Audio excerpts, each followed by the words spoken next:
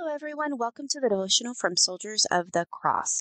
Today's devotional is titled Elena Joaquina Fernandez Gonzalez. The biblical base comes from Colossians 3:24. So says the Word of God.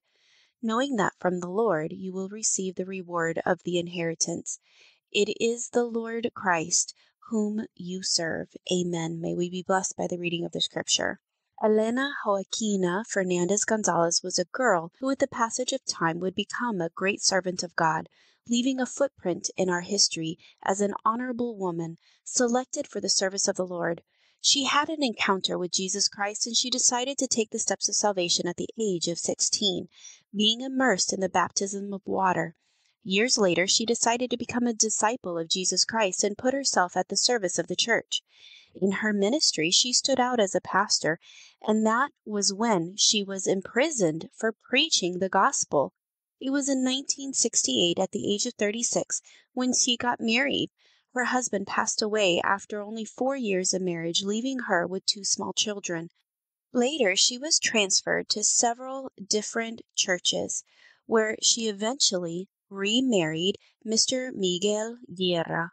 She and her new husband carried on the work in different churches until her health was affected by various illnesses, and she was bedridden for many years until God called her to rest at the age of 88.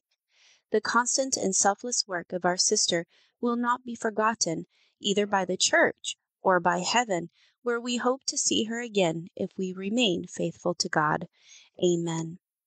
My brothers and sisters, so much adversity, being a young widow and a young mother all at one time, and continuing to work for the Lord, being transferred from church to church, people she did not know, family she did not have, but she continued her work for the Lord. May we be encouraged that no matter what our trials are, no matter our sorrow, our sickness, that we will remain faithful to the very, very end. Amen. May the Lord receive the honor and the glory.